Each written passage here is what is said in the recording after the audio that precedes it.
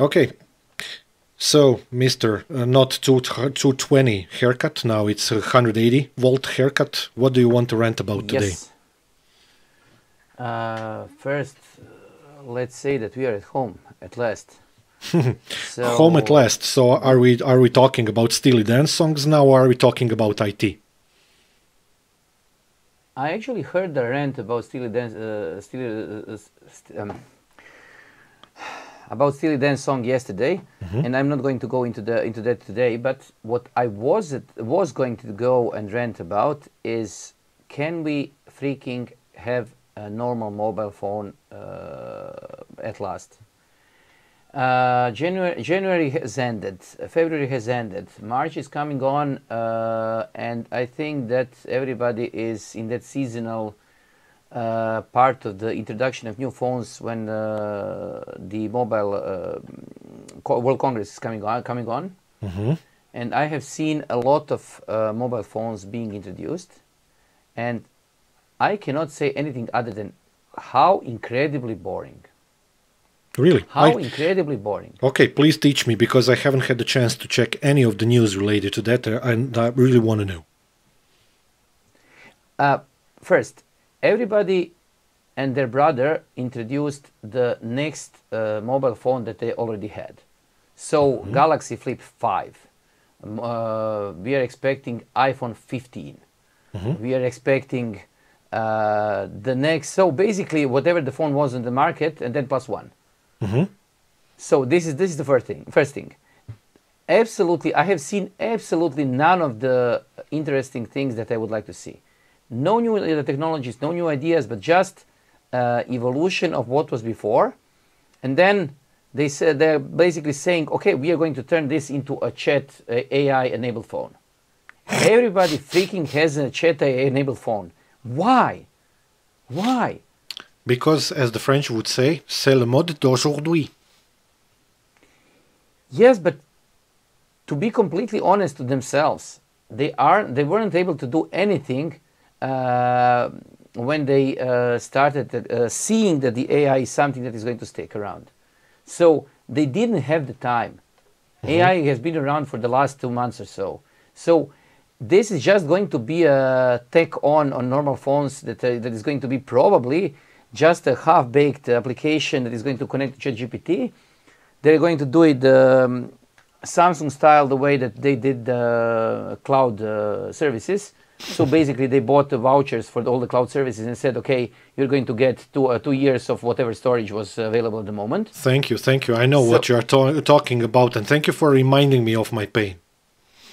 Yes, so basically, we are going to get a voucher for ChatGPT for 5 months, 6 months, 1 year, whatever, and then this is going to be a AI-made phone.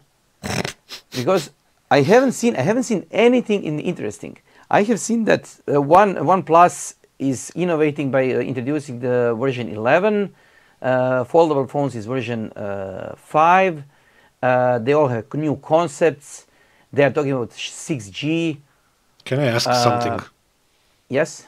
A very, very pertinent question. Not so much. Who in his right mind or her right mind cares about foldable phone? First and foremost, I have seen at least one of our colleagues that has one. So I have seen it at work, and it's not that it's a bad thing to have as a phone.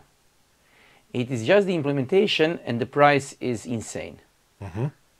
I would like a foldable phone as my daily driver, but basically, you know what car I drive? Basically, the phones that are right now on the market are more expensive than the car I drive.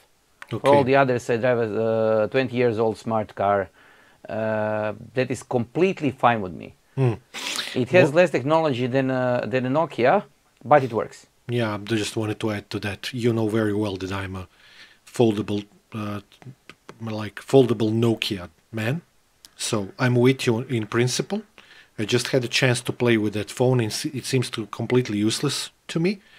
And continuing on what you just said, which was the implementation is not all that good. A lot of the applications just look very bad on it.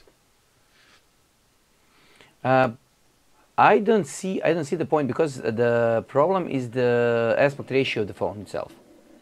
So basically, most of the content right now is made for the phones that are either vertical or horizontal. Nothing is made for a square screen. So basically, they have tried to fold over an iPad, but went with the square screen, which completely misses the point. Okay. So basically, what you can do is, if you are looking at the 16 times 10 aspect ratio on normal video, you are basically missing completely the point of the double screen. And the only thing that the double screen is good for is writing and reading from the web pages, but usually the writing. And for that, then you are suddenly losing space for your keyboard. So either way, I don't see the point of all of this right now. Okay, so let's bring this short segment to a close, and let's say that we need to ask a very good question, which is, you said that you don't like any of them, that they are just reiterations of the existing stuff, which I agree with. What would you like to see in a new phone that would kind of like technologically excite you, in a sense? Right now, I'm getting increasingly insane, and I think that I'm going to go for the closest thing that Nokia communicator was. So I'm going to go with the Cosmo communicator phone that is currently right now on sale. You know which phone I'm talking about? Yes, we mentioned it in one of the previous episodes. Yes, so I think that I'm going to go full in and see what I can do on that front, because having even a glimpse of a normal keyboard on a phone, and even an idea of what communicator was on about. Okay, the communicator, the new generation communicators doesn't have an outside keyboard, so you need to flip it out to be able to call somebody. But I think that even this is going to be better than what is most phones offer today. Okay, I want to ask something which is kind of related to one of the topics that we covered previously. Are you going semi-insane? Basically, you're going semi-retro, but at the same time, do you want me to mock you for the choice that you just made and what you selected for your future driver, if that's the thing that you are going to actually buy? But I'm completely prepared for any mocking, because I'm usually the guy who is having the most stupid phone there is. I'm the one who was actually using Treo back way then. And I had a colleague when I was working in the IT journalism. I had a colleague that she always asked me, "Why are you holding the plate against your head?" Because the Treo was so ungainly, huge thing that basically covered the entirety of the head and the entirety of the face. Yeah. So I'm not unused of using the phones that are basically completely insane and make completely no sense. Okay, and final question, which is very important, very important, the most important topic: is it going to run Kubernetes? Probably yes. I would guess with the amount of memory it has and the amount of CPU power it has, I think it would be completely normal to see Kubernetes on today's Android phone. That would be so awesome. A phone that has 12 gigabytes of RAM and a phone that has 8 cores is basically completely okay to run Kubernetes. Okay, maybe not Kubernetes, but a Docker or two. Okay, so to wrap this up, this is something that I would like.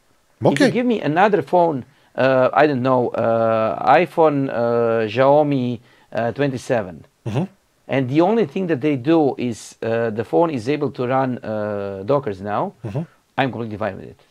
Okay, let's revisit that topic after let's say you had a little bit of a play with your new phone, and while we do that, let's wrap it up and say, so MWC fail. That's it. MWC, nothing to see there. Move along. Let's see what's going to happen in the later part of the year. Okay, I'm fine with that. Okay, with that being said, bye-bye.